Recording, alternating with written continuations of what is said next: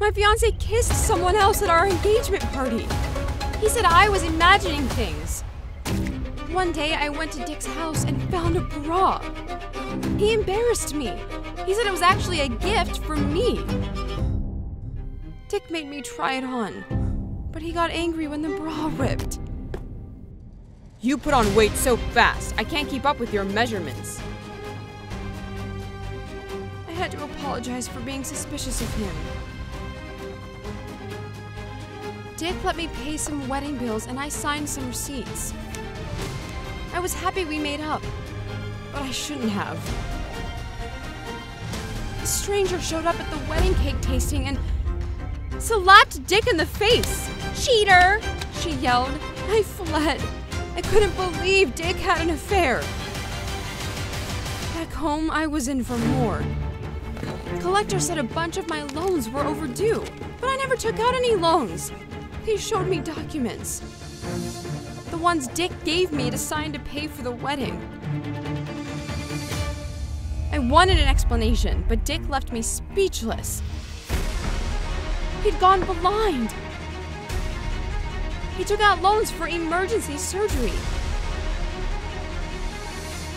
Dick said the girl who slapped him was his ex. She was angry that I took her place. Dick shamed me. He was ill and my tantrums annoyed him. I apologized.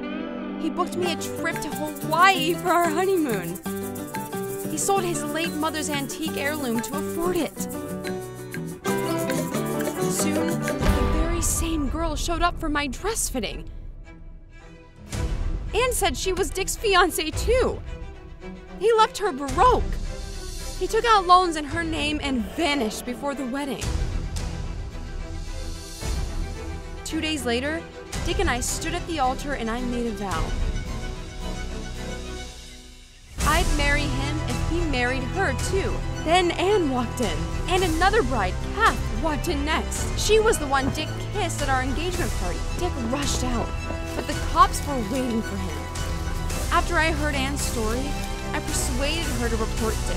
Turned out the other girl, Kath, had reported him too.